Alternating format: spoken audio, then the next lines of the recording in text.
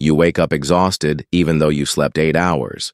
You have a to-do list, but you can't make yourself start. You scroll your phone for hours, feeling guilty the entire time.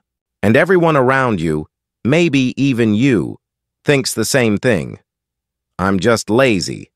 But what if I told you that's not what's happening at all? What if your brain isn't broken? It's just stuck in a survival state that looks like laziness, but is actually a biological shutdown. Today, I'm going to show you 7 signs that you're not lazy. You're frozen. And by the end of this video, you'll finally understand why you feel stuck, even when you desperately want to move forward. Here's what most people don't know about trauma.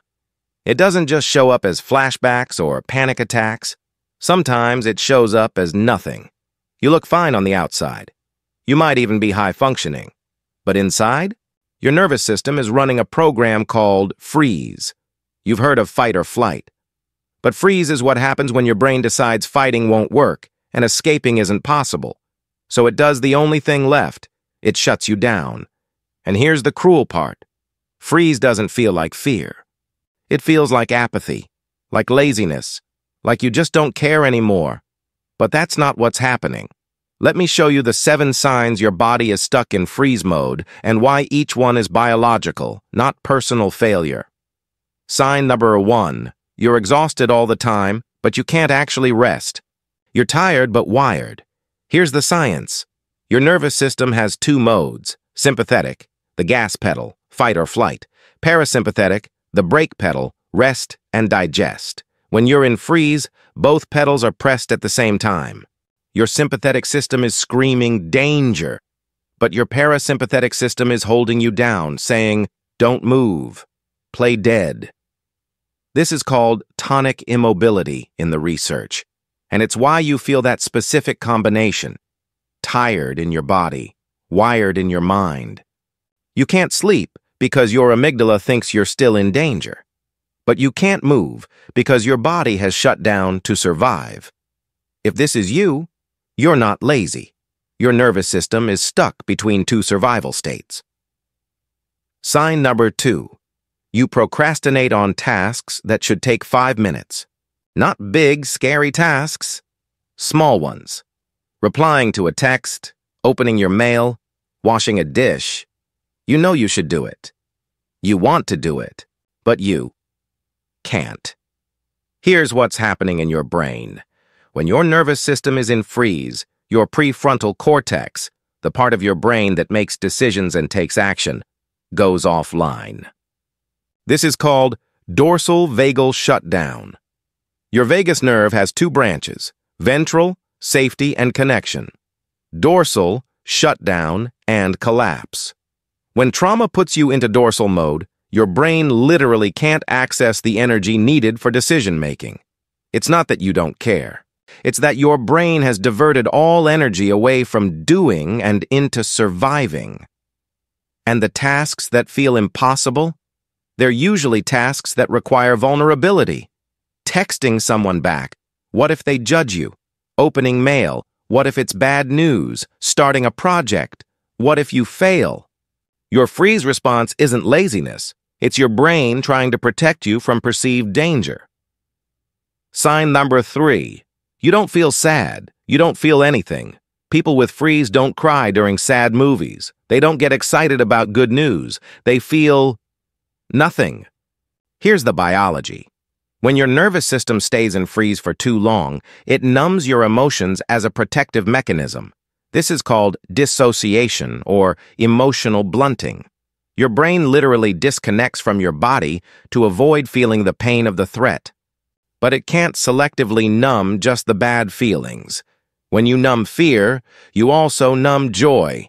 When you shut down pain, you also shut down love.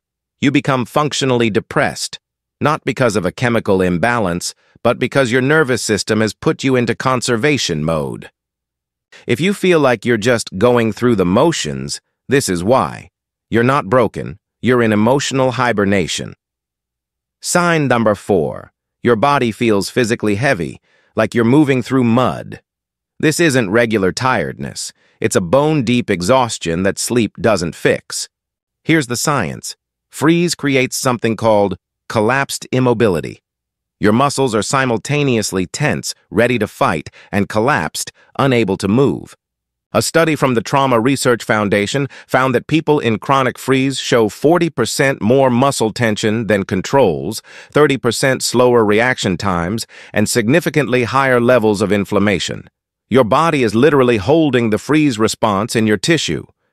That heaviness you feel? That's unprocessed survival energy that has nowhere to go.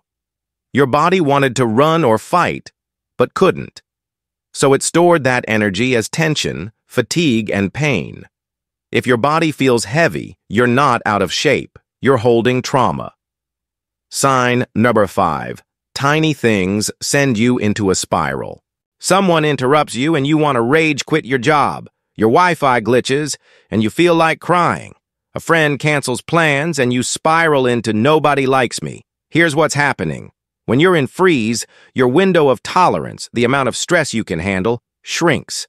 A healthy nervous system can handle minor frustrations, unexpected changes, social friction, but a frozen nervous system interprets everything as life or death.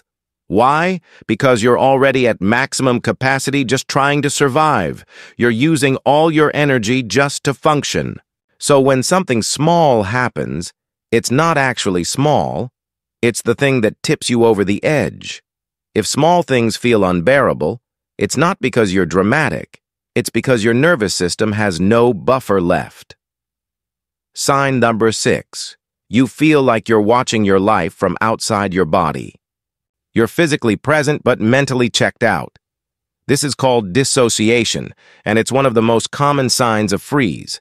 Here's the biology. When a threat is inescapable, your brain does something radical. It disconnects your consciousness from your body so you don't have to feel what's happening. This is an incredible survival mechanism in the moment of trauma. But if it becomes your default, you lose access to physical sensations, hunger, pain, pleasure, emotional cues, gut feelings, intuition, presence. You're never fully here. You feel like you're living life on autopilot. You look down at your hands, and they don't feel like yours. You have conversations, but don't remember them later.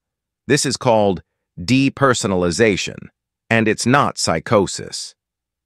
It's your brain's last-ditch effort to protect you from overwhelm. If you feel disconnected from your body, you're not losing your mind. Your mind left your body to protect you, and it hasn't come back yet.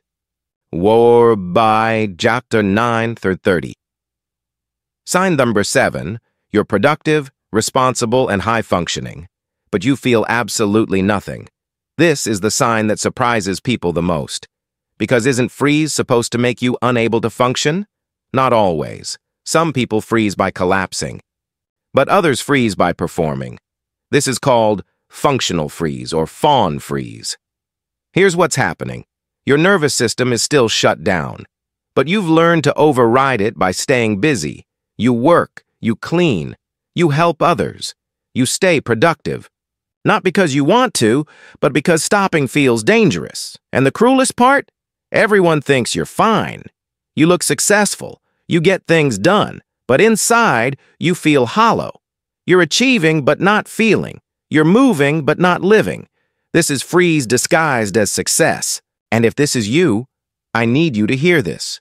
You are not lazy. You are not broken. You are surviving, but you're not living yet. So let's recap the 7 signs you're frozen, not lazy. You're tired but wired. You procrastinate on simple tasks. You feel numb instead of sad. Your body feels heavy. Small stressors overwhelm you. You feel disconnected from your body. You're high-functioning but feel nothing. If you recognized yourself in 3 or more of these, your nervous system is stuck in freeze. And here's what you need to know. Freeze is not permanent. Your nervous system can thaw. But you can't think your way out of freeze. You can't motivate your way out. You can't discipline your way out. You have to work with your biology, not against it. In my next video, I'm going to show you the exact science-based methods to reset a frozen nervous system. But for now, I want you to do one thing. Stop calling yourself lazy. You're not unmotivated. You're not weak. You're not broken. Your nervous system is doing exactly what it was designed to do: keep you alive. And now, it's time to teach it that you're safe enough to thaw. If this video described you, share it with someone who thinks they're lazy too. And click here to watch how to reset a frozen nervous system next. You're not stuck forever. Your body is just waiting for permission to feel safe again.